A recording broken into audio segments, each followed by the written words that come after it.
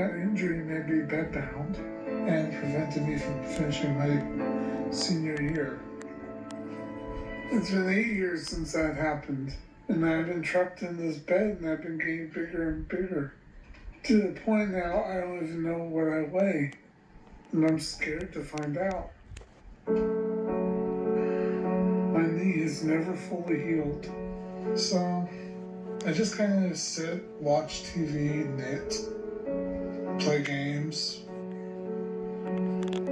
I miss being able to do simple things for myself, but it's just not possible anymore.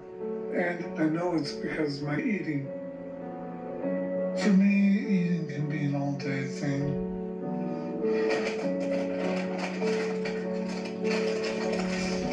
I keep snacks under my covers just to make sure I have something nearby when I want to eat. Hey, Mom, I'm probably going to need a little snack. Sean has no appetite control. He's hungry incessantly. What do you want? Just a couple burgers and soda. Maybe medium fry. Oh, could you give me one of those caramel sundaes? Sure, no problem. Sometimes it's just easier to give him what he wants, and unfortunately, I do that all the time. Okie dokie. I've had people tell me, you don't have to give him food just because he says he's hungry. But I'm a mom, and when your kids say, I'm hungry, Mom, you want to feed a kid.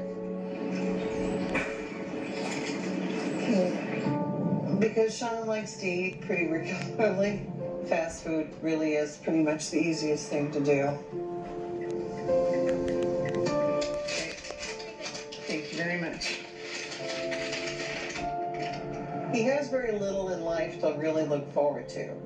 So my coming home with something is a very big event for him.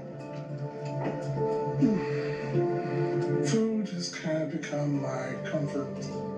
Kind of like a child with their blankie. Got a bag. When I'm sad, or when I'm stressed, when I'm just plain down in the dumps, I turn to food. I don't know what tomorrow will bring, but at least I know food is there.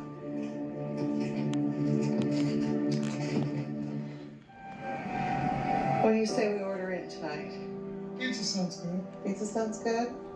My life is no way for a 26-year-old to live. I miss being able to get up, move, go places.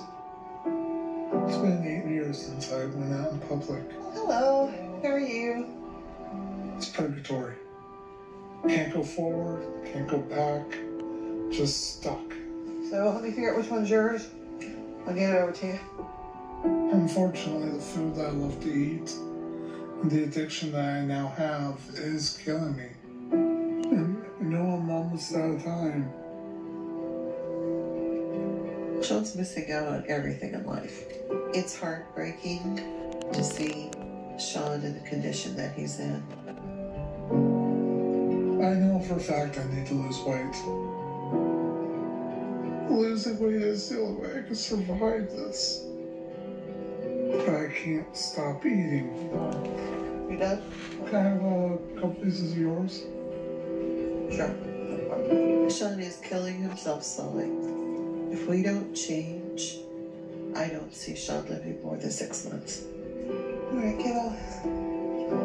Eat what you want to eat. Something has to change. I'm killing myself more and more each day. And I'm tired of just existing. I won't have a family, I won't have friends. I can't even do that though. I need to lose weight just so I can live. I have no other options. And if I don't, I'm dead.